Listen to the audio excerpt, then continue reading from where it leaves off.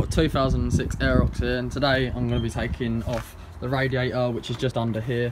I'm going to be draining all the coolant and then putting it back on. First thing you want to do is take your screws off under here. I haven't got screws, I've got cable ties because the lugs have snapped behind. You just want to take them off, and then your two down here either side. Just pop the front panel straight off. And then there's your rad and there's your bottle.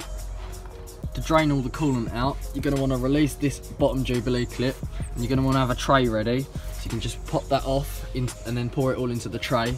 First, what you want to do, you want to take your coolant cap off so the airflow flows down through, so you'll get most of the coolant out as you can. You can even tip the bike into the tray and get the most of that you can out. The first thing you want to do is get your 7mm socket, if yours are 7mm Jubilees, or you can put a little flathead in there, or you might even have crosshead Jubilees. You want to just get that on there, loosen these right up. They might be a bit stiff, they might even completely be rounded off.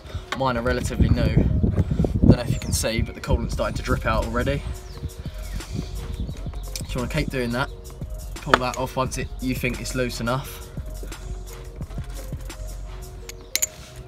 And then hold the tray up, because it is going to all flush out quickly.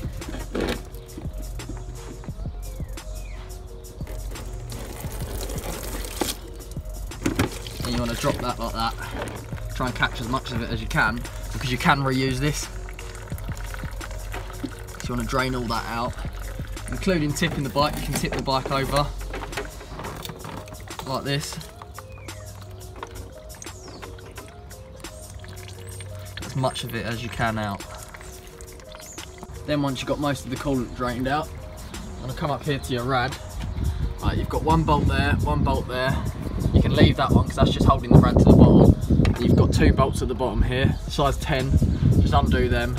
And then what you will have, if you haven't touched it before, you will have these clips, which are bastards. You can only use them once unless you manage to get them back over. But you just want to pop that off. You can even put pliers on them and twist them. And then what I do, I go to Jubilees. So now I can just undo that with a socket instead of messing about with getting a brand new clip every time. And you want to pull your pipes off and get your rad off, and I'll do that next.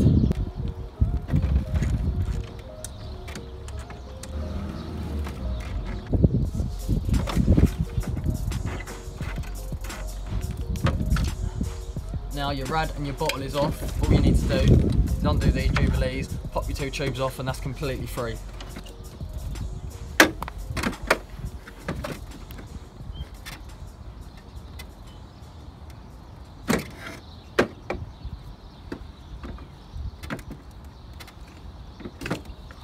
And then it's off, just like that.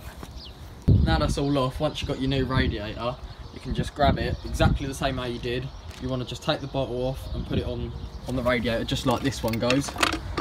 Or you might have a bottle with it, depending on who you bought it off. Just pop it back on the exact reverse steps that I've just showed you. I'm going to be gluing this one again because I've got a crack. I'm just waiting for my new one to come. So I'm just going to rub loads of epoxy resin in there, just Poundland stuff. Rub loads of epoxy resin all down here, and hopefully it'll seal the crack until my new one comes. So yeah, just reverse the steps, exactly what I've just done. Just take that off, put your exit coolant pipe back on, tighten that right back up. Careful not to split the rubber on the tubes though.